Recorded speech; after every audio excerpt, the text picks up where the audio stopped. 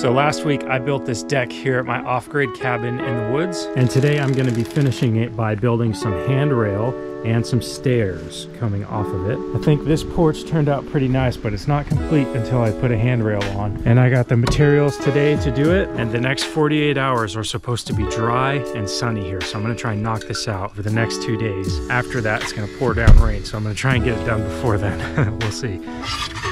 Level and level.